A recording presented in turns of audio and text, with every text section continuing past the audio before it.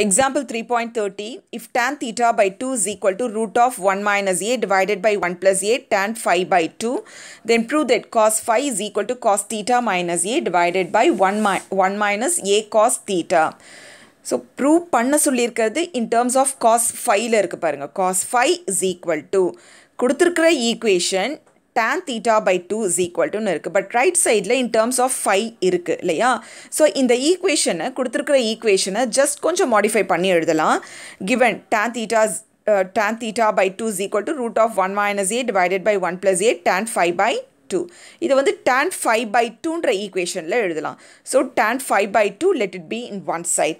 Bring root 1 minus a by 1 plus a to the other side. So, என்ன ஆகும் tan phi by 2 root 1 plus a divided by root 1 minus a into tan theta by 2 எழுதி வச்சுக்கலாம். Okay. By half angle identity, cos phi is equal to, this is a relation between cos phi and tan. So, from the double angle identity, you know, cos 2a is equal to 1 minus tan square a divided by 1 plus tan square a. 2a na a, அதாவது 2a ல பாதி இருக்குலையா a னு, அதே போல இங்க phi na phi by 2. The same identity you are using. Cos 2a is equal to 1 minus tan square a. அப்போ cos phi is equal to 1 minus tan square phi ல பாதி phi by 2 divided by 1 plus tan square phi by 2. இத pronunciation phi phi அந்த மாதிரி pronounce பண்ணணும் phi.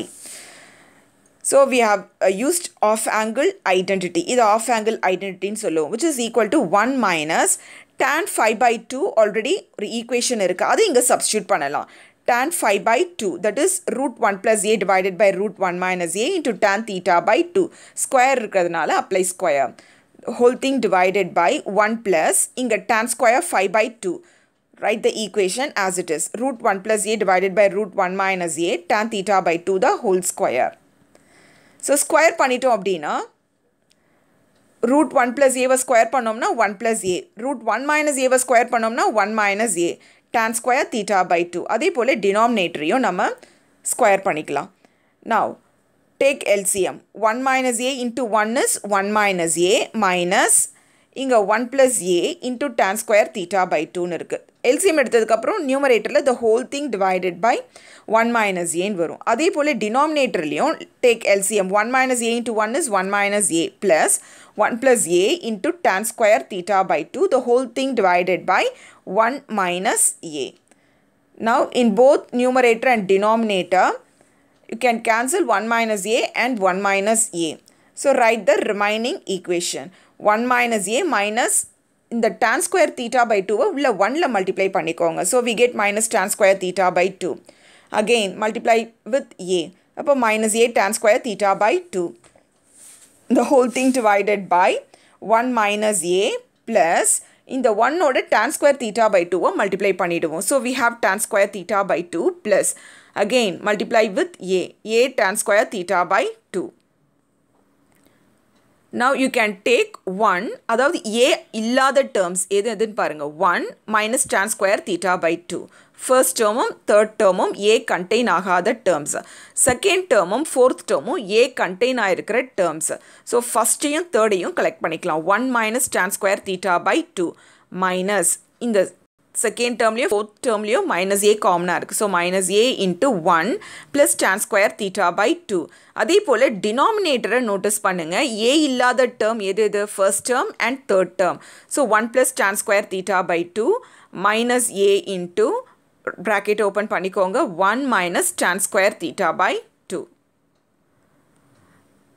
And now in both numerator and denominator, let us divide by 1 plus tan square theta by 2 in both numerator and denominator.